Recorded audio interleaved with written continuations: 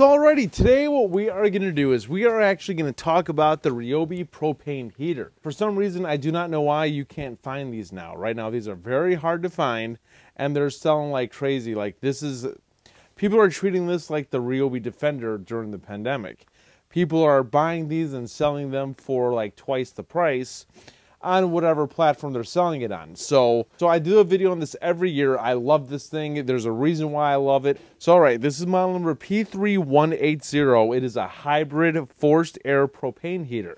Now I will say this, I do wish the fan inside that blows the heat out is a little bit more powerful. I do wish that. I would be more than happy.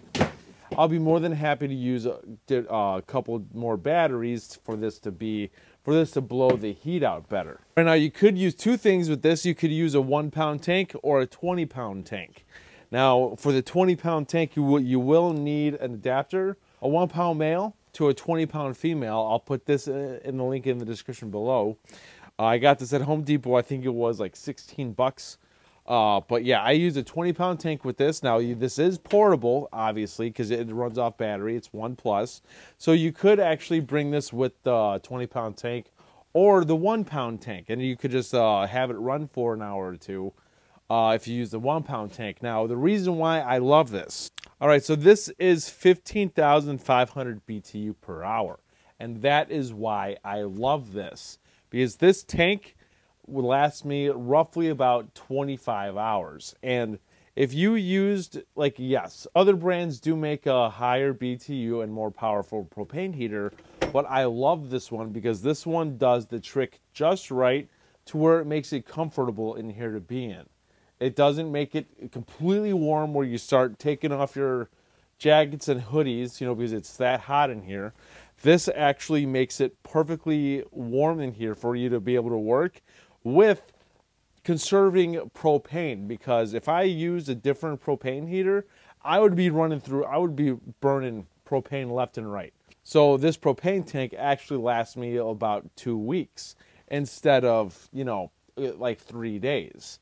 And so that's why I love it. And sometimes in some months I stretch it out to a month because I don't have this running constantly. I just get the temperature up a little bit, then I turn this unit off. And then I turn it back on as soon as it starts to get cold again.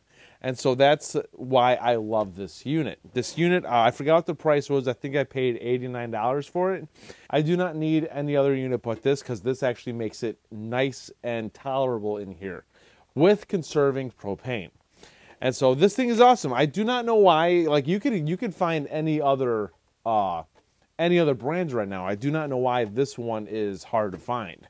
So the battery lasts, I'd say, about 4 hours, 4 or 5 hours for a 4 amp hour battery. Of course, you can put a 6 amp hour battery on there with the legs hitting the ground. But if you put a 9 amp hour battery on, the unit will sit on the battery because it'll raise the legs just enough to where the legs aren't on the ground. So, but you still could use a 9 amp hour battery in here, and it won't ruin the battery. So let's actually put that in there. Battery is full.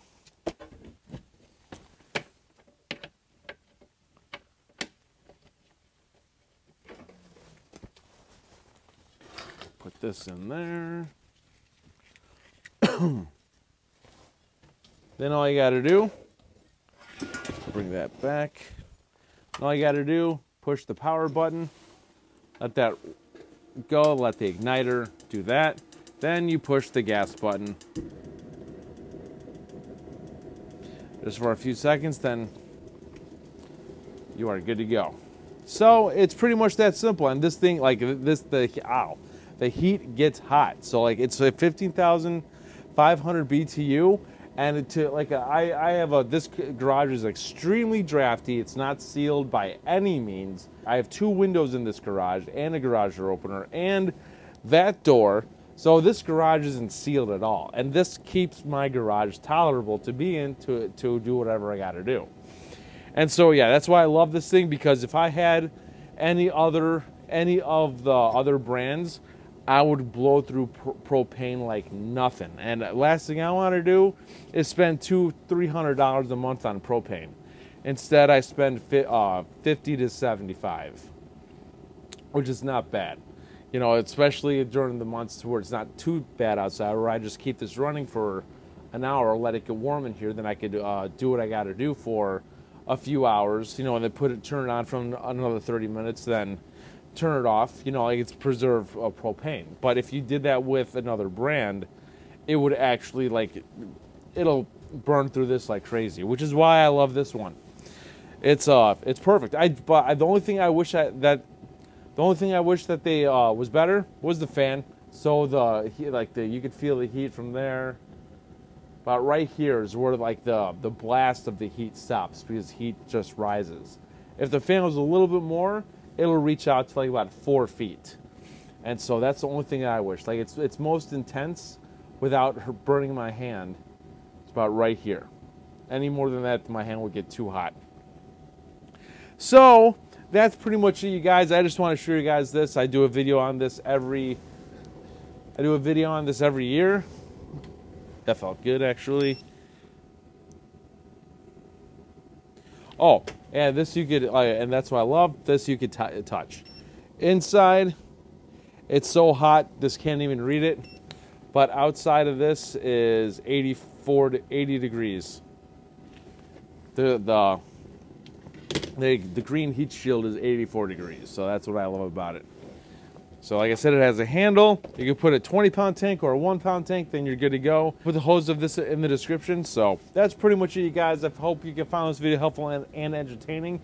If you were looking for this propane heater and how well it does, I love this thing. I've been using this for years, and I'm going to continue to use this, and nothing's wrong with it besides the leg being a little broke, but that's my fault. I think it dropped from there, or I dropped something on this. I forgot which one. Please like this video. Please hit the bell button to be notified of future videos, and please subscribe to the channel. This is Dave Nicholas. Thank you for tuning in. I'll see you guys next time.